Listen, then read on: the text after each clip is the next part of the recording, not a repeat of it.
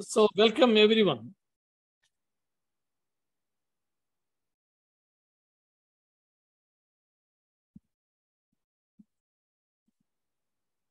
Welcome everyone. This evening, we continue our 30-week Bible studies titled The People of the Promise, Kingdom Divided, covering 15 books in the Old Testament. This study covers a challenging but important period in Israel's history. Now, I invite you to turn to your Bibles to 2 Chronicles chapter 34, verse 27. Because your heart was responsive and you humbled yourself before God when you heard what he spoke against this place and its people. And because you humbled yourself before me and tore your robes and wept in my presence, I have heard you, declares the Lord. So let's look to God in prayer before we go into our lecture. Our Father in heaven, Lord, we thank you for this great opportunity one more time to come into thy presence. Lord, we humble ourselves before you, Lord. God of faithfulness, your servant Josiah restored your holy words to people longing for your guidance. Lord, this evening, help us to learn your scriptures so that we might carry your words in our hearts, in our words, and in our actions. This we pray it in Jesus' precious name. Amen.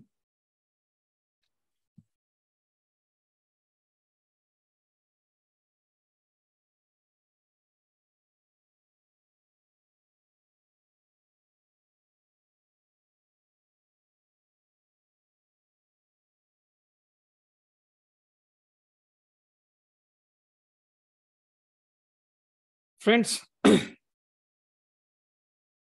2021 consensus suggests that Christianity is no longer the majority religion in so-called Christian country.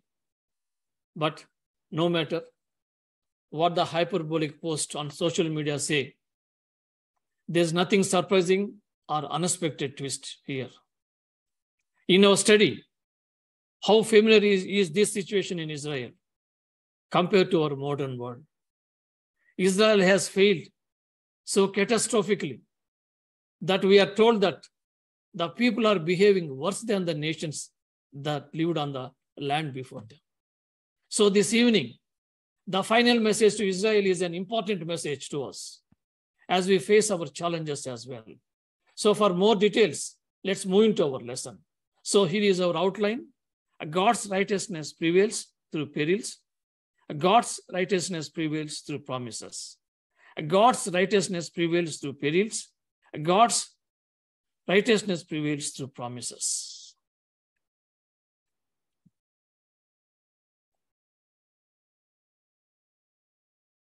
By the time of our text begins, the northern kingdom was gone.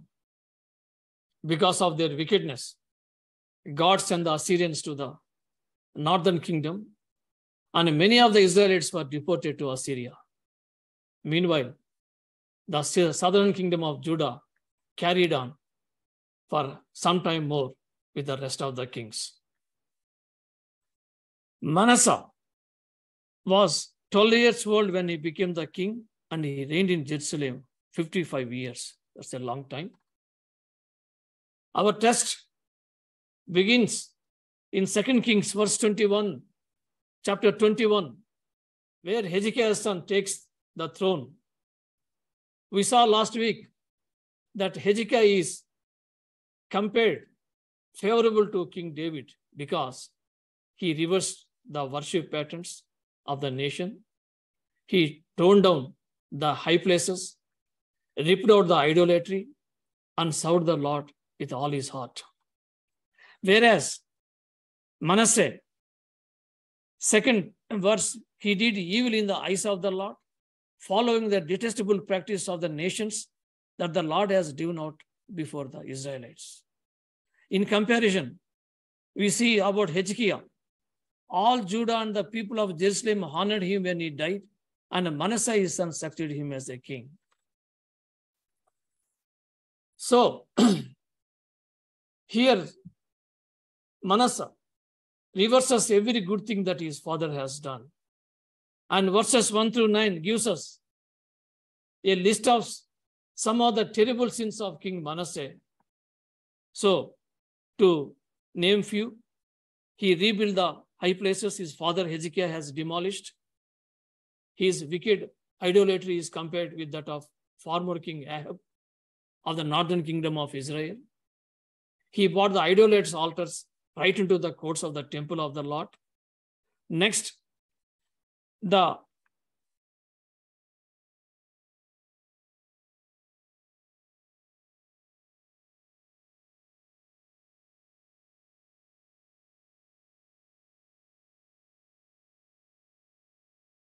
we have seen he sacrificed his own sons in the fire, practiced divination, sought omens, and consulted mediums and spirits.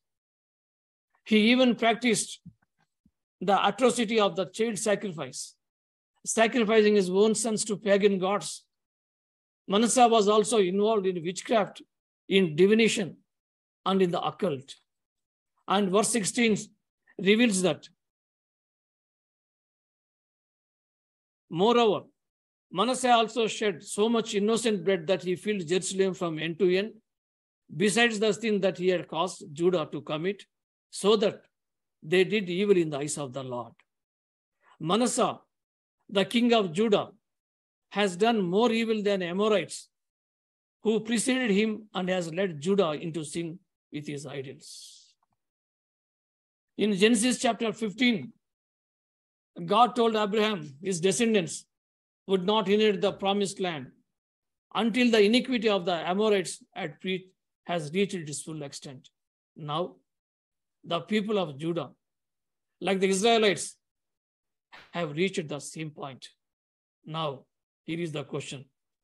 What king of Judah has the longest reign? It is Manasseh, 55 years. Manasseh has the longest reign of any kings of either Judah or Israel. Next, what king was the most wicked of all the kings of Judah? Again, Manasseh.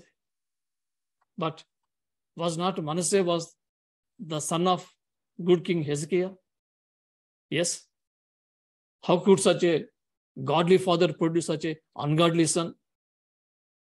The answer is the expression, like father, like son, certainly does not apply to the sting of Judean kings. Manasseh made Judah sin by doing what was evil in the sight of the Lord. Manasseh not only did great wickedness himself, but he led the entire nation of Judah further into evil into the sight of the Lord. Therefore, this is what the Lord, the God of Israel, says. I'm going to bring such a disaster on Jerusalem and Judah that the ears of everyone who hears of it will tingle. In verses 12 to 13 are the Lord's very descriptive prediction about the coming of captivity of Judah and the destruction of Jerusalem at the hand of Babylonians. And the first one, who hears of it will, everyone who hears of it will tingle. The calamity would be such that ears would tingle. In other words, the horror would be shocking to all who heard. I will stretch out over Jerusalem the measuring line used again as Samaria, and the plumb line used again as the house of Ahab. The same plumb line, standard that God used to prove Samaria's overwhelming guilt, will be used against Jerusalem. And we know what has already happened in Samaria. Next, I will wipe out Jerusalem as one wipes a dish, wiping it and turning it upside down. See, as dishes are wiped out and turned upside down to dry, so God would do with the Jerusalem. The the Lord spoke, I will forsake the remnant of the inheritance and give them into the hands of enemies. They will be looted and plundered by all their enemies. They have done evil in my eyes and have aroused my anger from the day their ancestors came out of Egypt until this day. Next, King Manasseh was held responsible for the coming judgment because he had done these abominations himself and led the nation into a grave sin. So the Lord brought against them the army command of the king of Assyria, who took Manasseh prisoner, put a hook in his nose, bound him with bronze shackles, and took him to Babylon. The Lord spoke to Manasseh and his people, but they paid no attention. So what happens next? And when he prayed to him, the Lord was moved by his entreaty and listened to his plea. So he brought him back to Jerusalem unto his kingdom. The author of 2 Kings left out the account of Manasseh exile and repentance, because the books of Kings and Chronicles, they are focusing on two different themes. The book of Kings want to show that wickedness led the people into exile, whereas Chronicles want to show that the repentance can bring them back into God's favor. However, when Manasseh was in distress, we see here that he humbled himself before the Lord and prayed to him, recognizing that the Lord was God. Now, look at how the 13 ends. Then Manasseh knew that the Lord is God. You see, friends, don't miss in the simplicity how amazing this is. He is finally come to that moment. And a little humble repentance goes a long way with God. God forgave Manasseh his sins, brought about his release from prison and his restoration to kingship in Judah. Manasseh demonstrated his repentance and his gratitude to God in good works. And repentance always leads to reform. And verse 17 tells us that they did not make it all the way there. The people, however, continued to sacrifice at the high places, but only to the Lord their God. See, that they did not make all the way there. Still, we can see the blind spots in their lives. Next, Manasseh rested with his ancestors and was buried in his palace. So when we come to end of his life, most of which was deeply wicked, compromised life. The repentance from Manasseh occurred in the last years. So the bulk of his 15 years of reign has been this evil king. However, friends, there are two miracles in this passage. Don't miss them. Number one, Manasseh changes. He repents. That is a miracle. And the number two, God forgive. There is always more grace for the humble.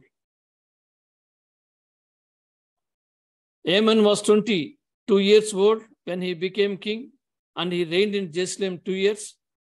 And the last part of the verse, but unlike his father Manasseh, he did not humble himself before the Lord.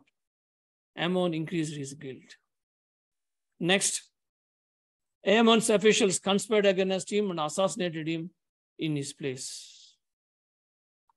Manasseh, finally at the end of his days, in the moment of his great tribulation, he returns to God. But his son Amon got the same message, but did not want anything to do with it. But A murderous plot stopped him from doing more damage. Righteousness. God in his perfect character exemplifies true righteousness. As humans, we are born with an utter lack of righteousness before God. Romans 3:10 tells the truth. There is no one righteous, not even one. We cannot measure up God perfect righteousness. God understands our human dilemma. God freely offers us his righteousness without any contribution on our part. When we place our faith in Jesus, his righteousness covers us through his blood shed on the cross. So this takes us to the first principle. God's righteousness and grace abounds to humble and contrite sinners. God's righteousness and grace abounds to humble and contrite sinners.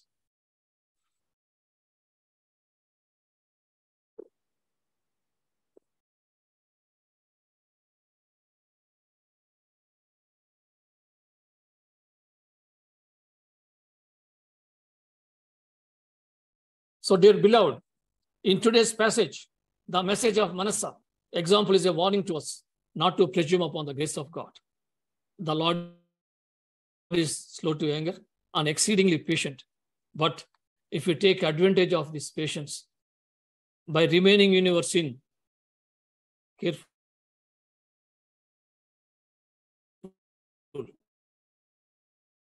you can expect severe discipline. Friend, have you been evil at all of your days like Manasseh? Pagan idolatry, killing your own sons with ungodly brought up? Will you have the measure of true greatness, humility, contrition, repentance? Friend, check it out for yourself. There is still hope for you, but you need to repent. May it be said of you, as it was said of Manasseh, and when he or she was in distress, he entreated the favor of the Lord his God and humbled himself greatly. Let's move to our second division. God's righteousness prevails through promises.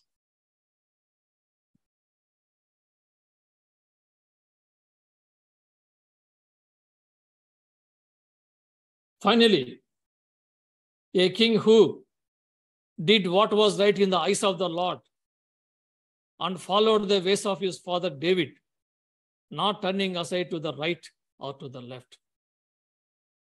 Because Amon was assassinated after just 2 years as a king, Josiah was only 8 years old when he became king. Maybe in his first years, he was too young. When King Josiah was 16 years old, he began to seek the God of his father David. When he was 20 years old, he began to put Judah and Jerusalem of high places. And when he is 26 years old, he purified the land and the temple to repair the temple of the Lord his God. Next, Hilkiah the priest found the book of the law. When these repairs led to the discovery of the book of the law, friends, God does not hide himself anymore. First, he raised Josiah in the knowledge of his name, and now he makes his hidden word found by his people. Now, they present the book of the law to the king and read it to him. When the king heard these words of the law, he tore his robes and gave these orders: "Go and inquire of the Lord for me and for the remnant of Israel." Josiah. So, how did Josiah respond when he heard the words of the law? Josiah tore his robes and he sought the Lord. Go and inquire of the Lord for me. Great is the Lord's anger that is poured out on us, because those who have gone before us have not kept the word of the Lord. They have not acted in accordance with all that is written in this book. Josiah takes the word of God seriously. He acknowledges God's claim on his people.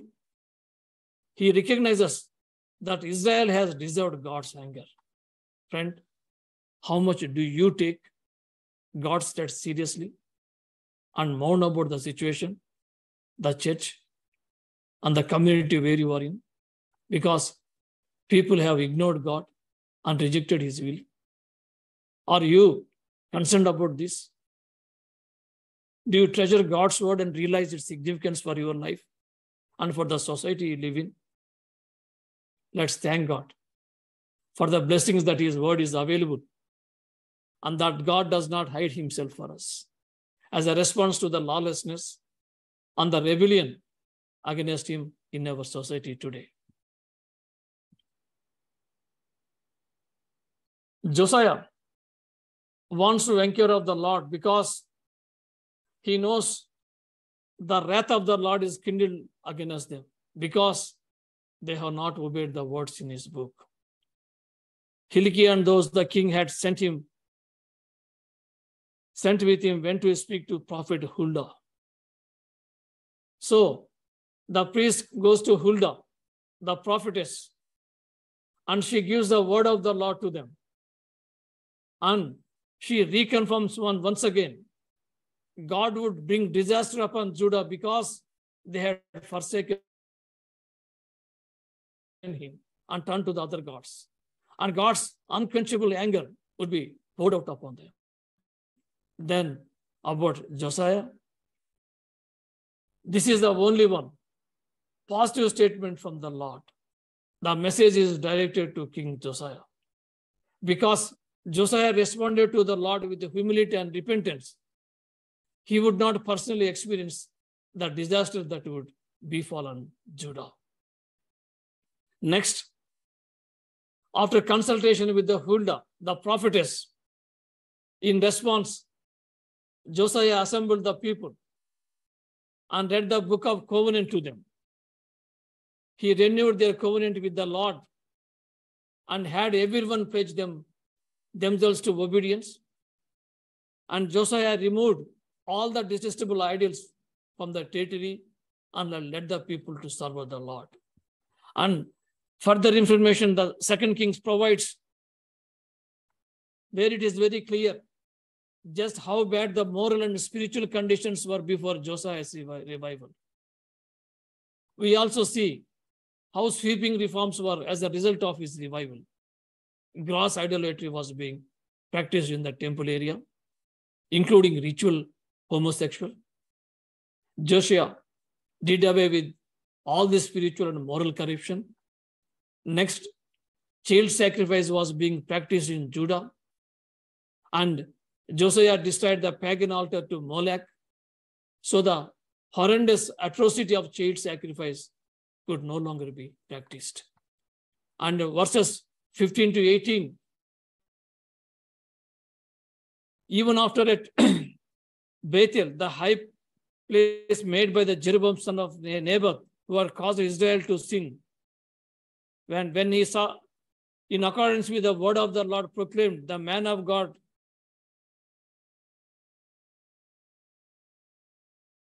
I'm coming back to verse 15. Even the altar at Bethel, the high places made by Jeroboam son of Nebat, who had caused Israel to sin. Here, the verse 15 to 18 describes Josiah's removal of the idolatrous golden calf shrine in Bethel, set up by King Jeroboam I. And this fulfilled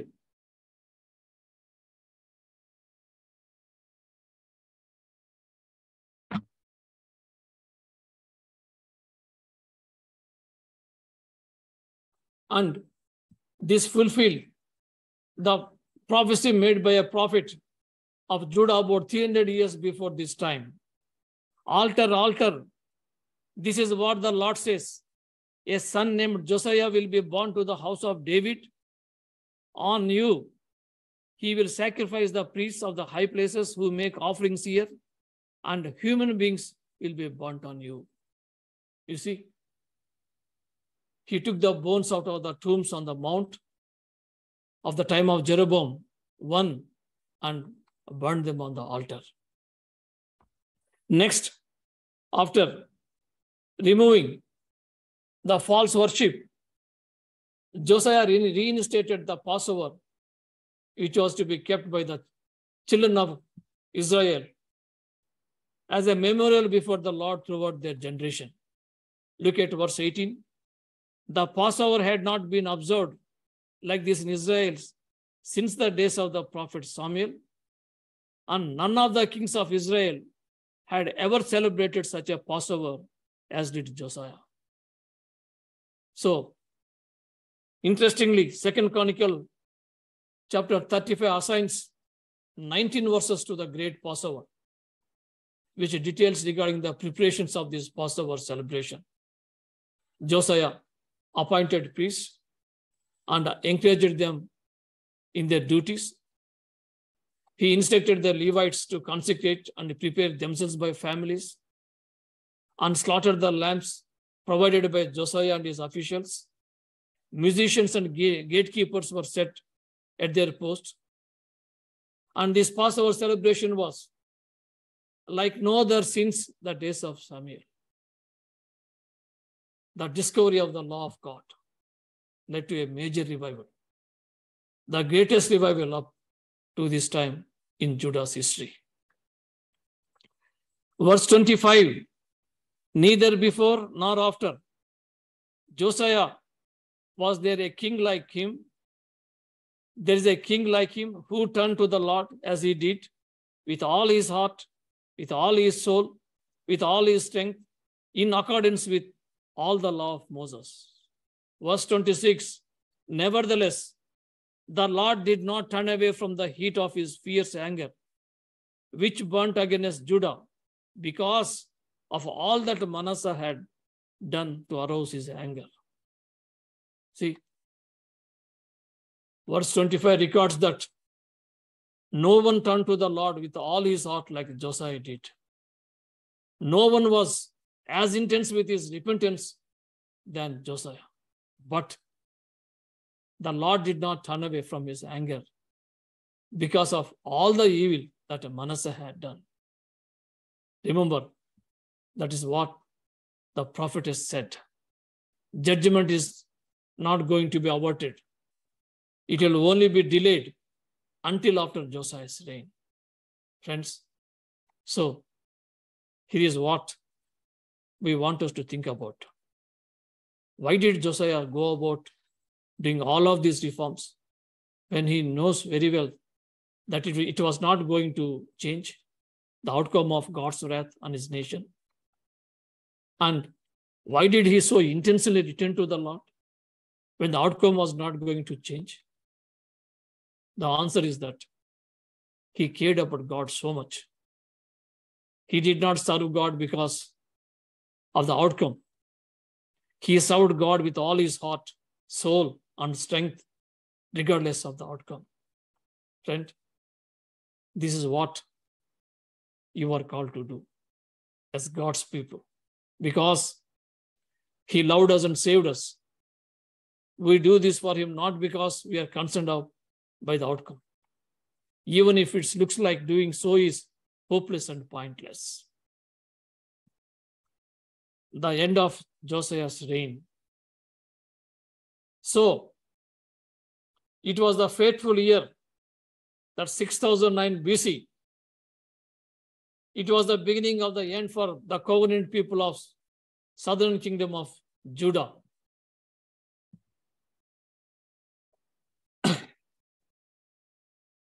After all this, when Josiah had set the temple in order, Necho, king of Egypt, went up to fight at Carchemish on the Euphrates, and Josiah marched out to meet with him in the battle. But Necho sent a messenger to him saying, "What quarrel is there, king of Judah, between you and me? It is not you I am attacking at this time, but the house which I am at war. God has told me to hurry, so stop opposing God who is with me, or he will destroy you. Josiah, however, would not turn away from him. Reading between the lines of these both accounts, it seems Egypt was on its way to fight Assyria. Babylon became the dominant power in the ancient world. Josiah thought that he could intervene and stop Pharaoh Necho at Megiddo, a major crossroad in the ancient world. Josiah did not heed Necho's warning, entered the battle in disguise, and was badly wounded. His officers then took him to Jerusalem, and where he died. He was buried in the tombs of his ancestors, and all Judah and Jerusalem mourned for him. So, after his death, all Judah and Jerusalem mourned for Josiah. Now, the question, why did God allow Josiah to die? I don't know how we have discussed in our discussion groups today. Yesterday in our leaders meeting, this is one of our important question, doubt expressed by many leaders. Why did God allow Josiah to die? He did not believe that God would speak through him, through a pagan king, or the Passover had just taken place, so he may have been overzealous and off guard, or he may be acted without first consulting God, or was this an indication that Josiah continued to trust in alliances with powers like Assyria rather than trusting in the Lord alone? Friends, whatever the reason, even though he started so well and did so much good, Josiah falls. Even our best leaders are not perfect. Even our best leaders die eventually. And also, other important lesson you can learn from this sad conclusion of Josiah's life is constant dependence God is needed to navigate life challenges. God sometimes works in ways we do not expect.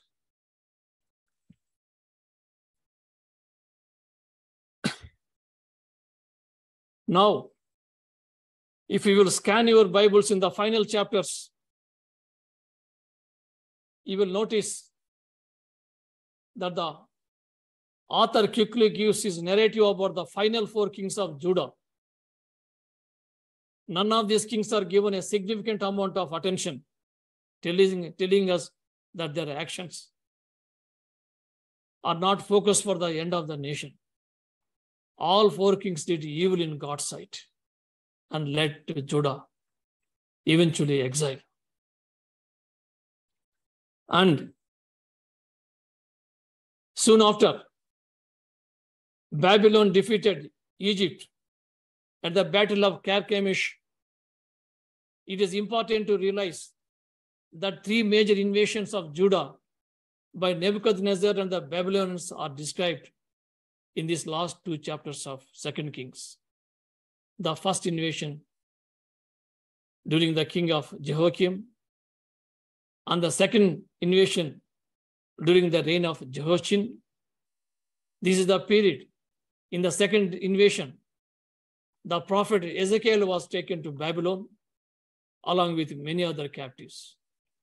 And the third and final invasion took place during the reign of King Zedekiah. But look at verse 8 through 21. He set fire to the temple of the Lord, the royal palace, and all the houses of Jerusalem. Every important building he burned down. Next, the whole Babylonian army under the command of the imperial guard broke down the walls around the Jerusalem. And Nebuzaradan, the commander of the guard, carried into exile the people who remained in the city. So the author gives us a detailed account of the destruction of the temple. The temple is burnt Everything of any value is stripped from the temple.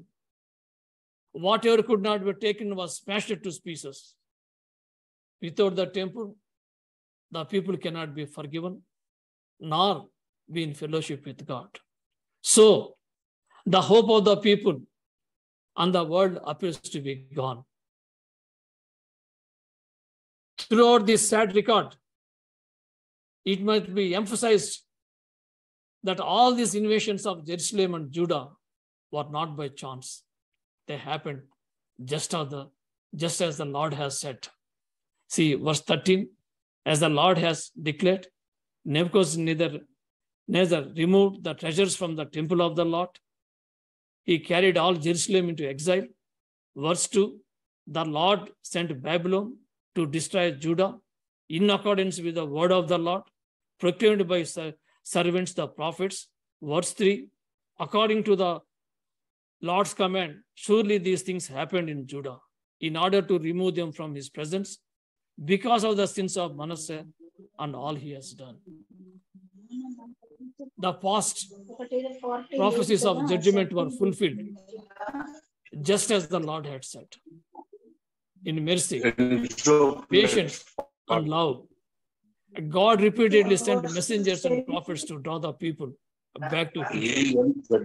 But the people mocked God's messengers, despised God's words, and scoffed at his prophets. Friend, this book does not end with the destruction of the temple, as we might expect. The book does not end with the final kings. The book does not end with the people moving to Egypt for fear of the Babylonians, but the book ends in a strange note. Look at verses 27 through 30. In the 7th year of the exile of Jehoiachin, king of Judah, in the year of Marduk became king of Babylon, he released Jehoiachin, king of Judah, from prison. He spoke kindly to him and gave him a seat of honor higher than those of other kings who were with him in Babylon.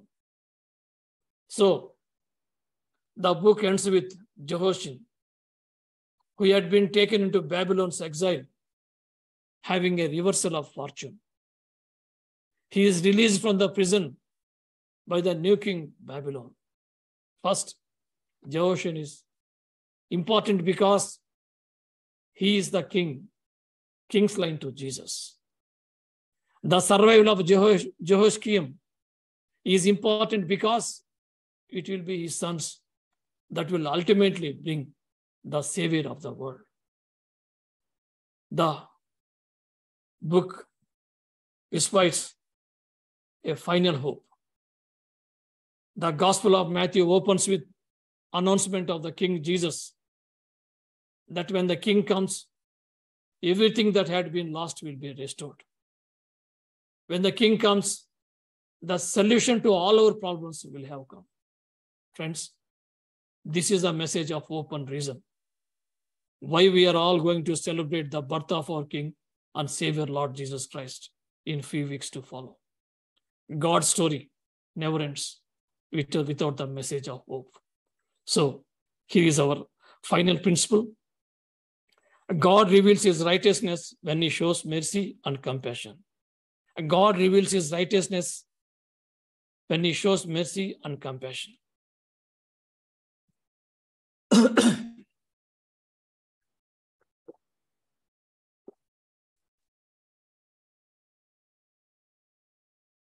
Dear friends, this lesson teaches us that God's righteousness is the cause of both condemnation and justification. He is righteous in saving sinners as well as merciful and compassionate. The good news of the gospel is that salvation by grace is offered to all men. By the righteousness of Jesus Christ, we are all forgiven for our sins and made righteous. And nothing we can offer will ever measure up to God's standard of righteousness. Friends, How can you truly grasp your sinfulness and need for God without feeling hopeless? In what ways does a true assessment of yourself lead you to humbly seek God and His righteousness? And how are you blessed to know that when God looks at you, He sees the perfect rightness of Son in your life? And in what ways are you experiencing glorious freedom from guilt, shame, and slavery to sin? And how will you thank Jesus for His sacrifice that allows you to stand before God fully clothed in His righteousness? Friend, it will not matter how effectively you have convinced yourself that you are okay with God. You are not okay. You must take corrective action, or we too may drift so far. Remember that the real problem is no longer in the world in which we live, but right in our heart. Let's bow down before the Lord.